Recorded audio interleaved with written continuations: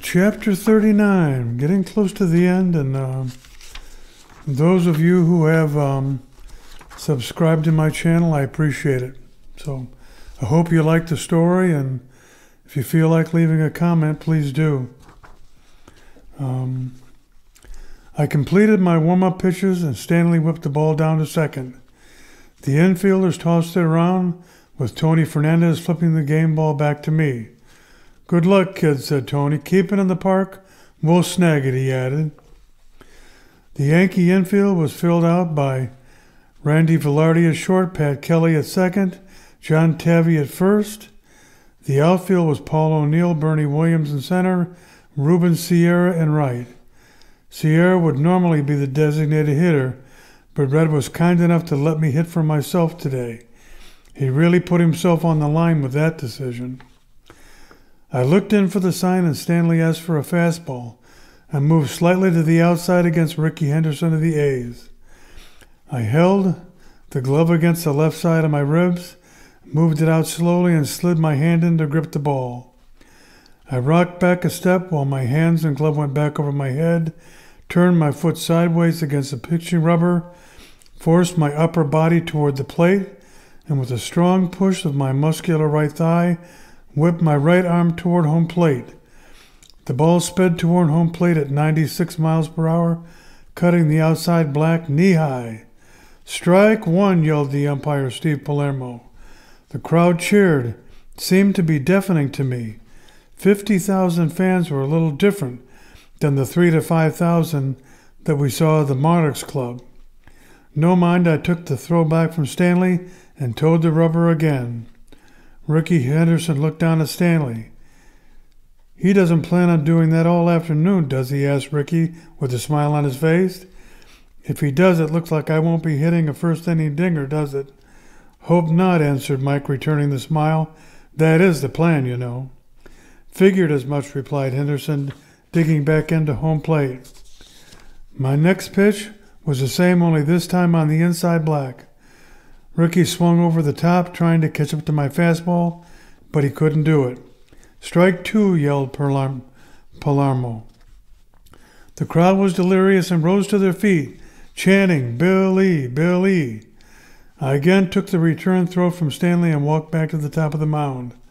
I got the sign from Mike he wanted a slider and moved slightly to the outside again. I rocked and fired, starting the pitch knee-high on the outside half of the plate. By the time Henderson began his swing, the pitch started a foot outside, with Stanley backhanding it 6 inches off the ground. Ricky could have only touched it with a 70-inch bat. "Strike three," shouted Palermo. The crowd was shouting the house down. Stanley whipped the ball down to Fernandez, who started it around the horn. Henderson was leaning against the nub of his bat, regaining his balance after lunging from my last pitch. He slowly walked back to the A's dugout, tapping the barrel end of his bat, mumbling to himself. He looked out at me and kind of tipped his cap. The next two batters grounded out to Velarde at short and Kelly at second. I was hoping not to have to face Mark McGwire in the first inning with people on. That would come in the second with nobody on, and that's the best way to face him with the year he was having. The crowd was chanting again as the Yankees ran in from the field. It changed to mostly applause as I crossed the first baseline and moved toward the dugout. Jack Myers was the first to greet me. "Great job, Billy," said Jack with a big grin on his face. "Thanks, Jack," I said, sitting down to put my jacket on my arm and reaching for a towel to wipe down my forehead. To open the Yankee first, Fernandez walked, and Kelly hit a soft single to left.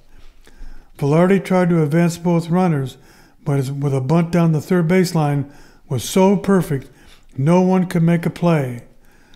Ron Darling, the A's pitcher, was clearly in a jam. John Tavy strolled to the plate next, with the crowd going nuts with the bases loaded. This was an even matchup. Darling knew nothing about Tavy, and John knew nothing about Darling. This was going to be good, old-fashioned hardball. Tony La Russa, the A's manager, sent Dave Duncan, the pitching coach, out to the mound for a talk. It lasted less than 30 seconds. Tabby got into the left side batter's box and began smoothing out the dirt. It was mostly a nervous habit, since Fernandez, Sierra, and I were the only other left-handed hitters, and we didn't dig in that much. Darling was ready and got the sign from his catcher, Steinbach. He rocked and fired a waist-high fastball toward the plate. Tabby cocked his bat, opened his hips, and threw a powerful level swing. He touched his bat briefly and was launched high into the right field air. Darling turned, bent over at the waist, putting his hands on his knees, and looked into the ground. He knew he made a mistake.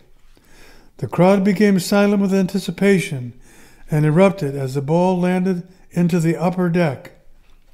Tabby rounded the bases emotionless, not trying to hawk dog it at all. He crossed home plate with hardly any emotion showing on his face. He was greeted with high fives from his batted-in teammates. The Yankees 4, A's nothing. This truly was a storybook beginning. Tabby came down the steps and was first greeted by Red. "Man, am I a great manager or what?" said Red, beaming ear to ear while slapping Tabby on the shoulder. "Guess so, Skip," said John with a big grin on his face. "Smart enough to bring the three of us with you." They both started laughing.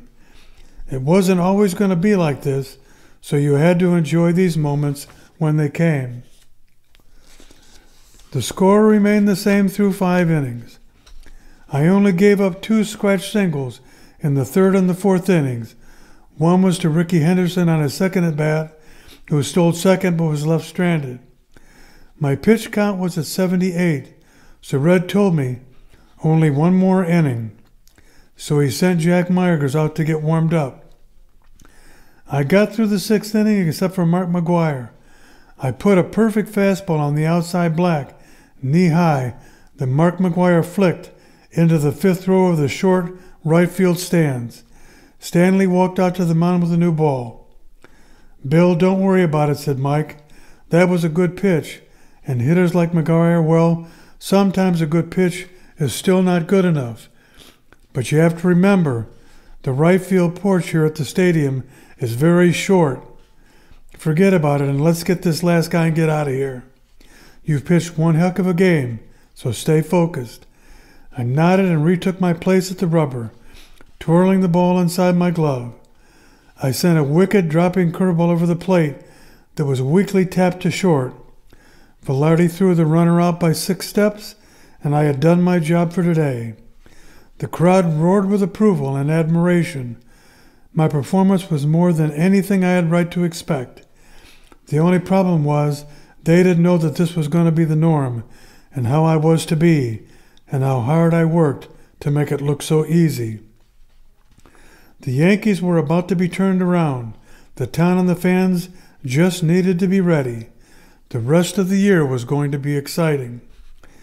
Jack Myers breezed through the 7th and 8th with an assortment of all-speed breaking pitches that were in sharp contrast to what I had shown them for 6 innings.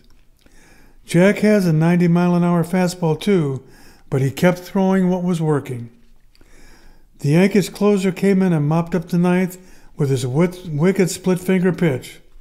3 strikeouts to close out the game had the Yankees fans beside themselves with excitement. Maybe what the boss had done was just what the team needed. One game was not a turnaround, but it would be hard for the press to be critical of anything that happened today. After the game, the first thing Red did was to call Gus and tell him the news. He had just had to talk to his closest friend. "Hey, Gus, did you have a chance to watch the game?" asked Red. "About 10 of the players came down to the park, and we watched the game here," said Gus. "Billy was something to watch, wasn't he?" added Gus. "He was just vintage Billy," replied Red. "And Tabby, man, did he set the table of the game. Think I'm most happy for him, if that's possible. The last couple of years have not been pleasant for him. I hope this is a big turning point in his life for him and Chris." "Me too," said Gus. "And Jack did great too," added Gus. "That would be something. If both we and you win pennants, that would be unbelievable." "Who knows," said Red. Just take one game at a time, and I hope to have your replacement players show up. Are they there yet?" "Yes, they have," said Gus. The boss was true to his word. He also threw in this young, black string bean of a pitcher from California. He looked like a strong wind could blow him into Rhode Island, but he throws 90 plus, and the kid's got the longest fingers I ever saw, and he throws a wicked forkball. We should be all right with him, and Den is a good guy. I feel sorry for him. What was going on in New York was not all his fault. He's taken it like a man, though, and the players all like him." "That's great," said Red. "Listen, I've got to go. Another press conference takes place. This is going to take some getting used to. In the Monarchs, the paper could have cared less about us.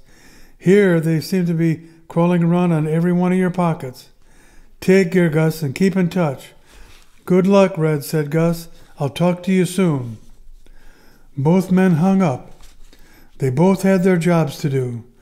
Gus had a night game to get ready for and some new lockers to prepare. Red had to become Mr. Diplomacy for the Yankees. Only today was going to be easy.